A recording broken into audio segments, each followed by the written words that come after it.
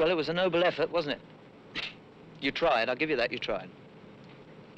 But the public is no man's fool, you know. The public knows what it wants. And you had no right to even try and suggest something different. Anyway, the public doesn't like anything suggestive.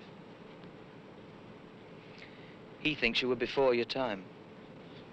Personally, I don't think we're ever going to reach the time that you're in. Of course, I realize that somebody's got to try something new on television.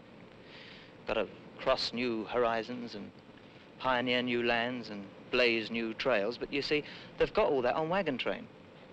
And I will say that for the public. They do know a Flint McCulloch when they see one. But I agreed to go along with you. I didn't have to, but I did. I was beginning to get a nice little name with the public, too, you know. My records were beginning to sell like hotcakes. Of course, they didn't taste as good, but they were selling as well. You know, I had them all swinging with songs like, If I Say I Love You, do you remember? And I'll never let you go. Why? They don't write them like that anymore. Do you remember? But I agreed to go along with you, but just as an experiment. But you can't argue with the public. As a performer, I have a certain duty towards the public. You see? Anyway, I promised that when you went away that I'd do a show in your memory. I think after everything you and I went through together, it's the least I could do. If I could think of anything less to do, I would do it. But anyway, listen, I promised that I would do a show in memory of your passing.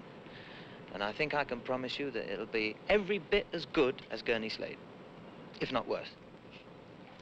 Now, but wait a minute. I'm not going to do it the way you want it. Oh, no.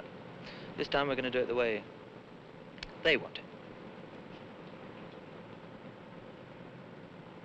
Yeah, well, personally, I quite enjoyed the show.